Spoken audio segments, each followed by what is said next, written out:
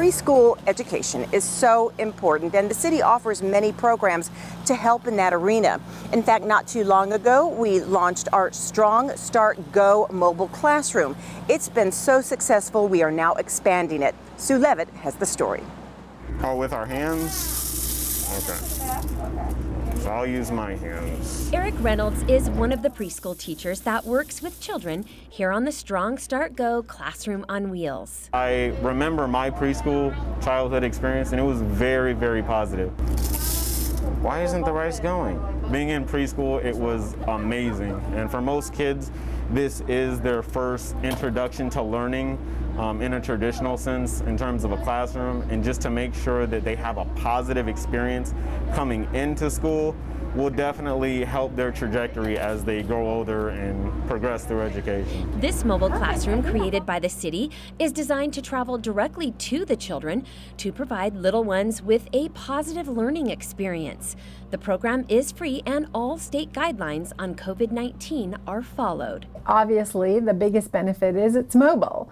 Now, having said that, we keep it pretty static, so we don't move it from location to location, but it affords us the opportunity to put a preschool where there's a great need, and if that changes, unlike a brick and mortar, we can shift as well. The bus starts the day on the west side of town near Doolittle Community Center. Then in the afternoon travels here to the east side, just across from the Lead Animal Shelter. In one day, the bus is able to serve children in 2 different communities. We feel like it's really important for us to help especially kids in communities where we have high poverty, where we have a high number of second language students, to make sure that they have those foundational skills so that they can start kindergarten on level footing with the other children. That's enough, right? We can stop.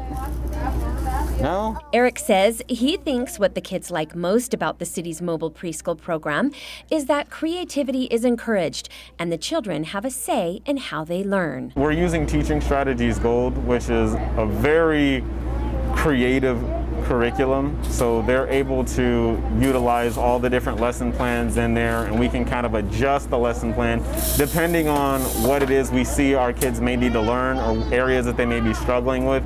We can kind of adjust it that way, and that really helps in terms of the kids that we see going off to kindergarten and how they're able to adapt more quickly to the classroom setting traditionally. The Strong Start Go mobile classroom has been such a huge success that another bus will be unveiled this month and ready to help serve more children in our community. For City Beat, I'm Sue Levitt. The city's first group of preschoolers just entered kindergarten, and we're going to be keeping a close eye on them and watching their success. If you'd like more information on the city's preschool programs, go to 229 Kids. Thank you, Sue Levitt, for that story.